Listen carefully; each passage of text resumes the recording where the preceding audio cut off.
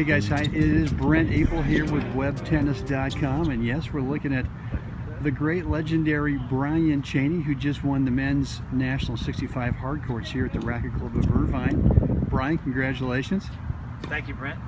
And we were just talking to Brian a few minutes ago about the serve, and you know, he mentioned a couple of tips that I think would be great for you guys to listen to. So, Brian, kind of go over what we were just talking about, those couple of tips in the serve. Sure, Brent.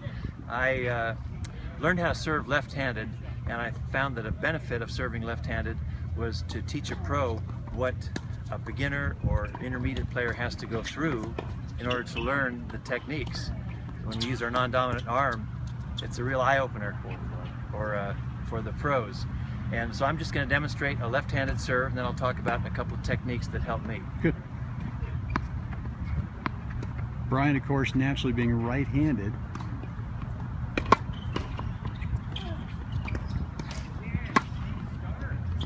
All right. That looks pretty fluid to me, Brian. Well, thank you, thank you. The thing that put it all together for me was how late in the swing the snap happens. And I'm going to do this right-handed.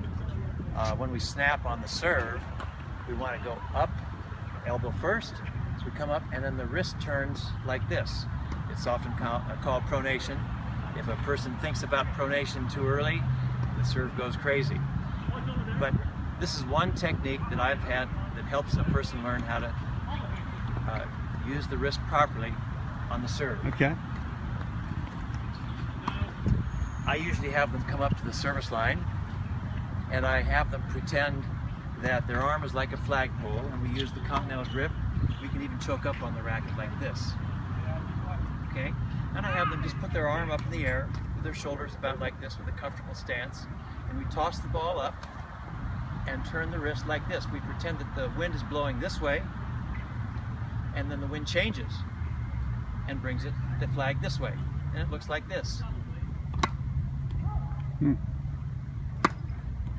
so when we serve, thinking about keeping the shoulders sideways long enough, we take our racket back. I like to see the palm down like this. Avoid opening the wrist. Keep the shoulders sideways. Let the elbow go up. Elbow goes up, the racket goes down. We lead with the edge of the racket, this edge right here, and then make the turn.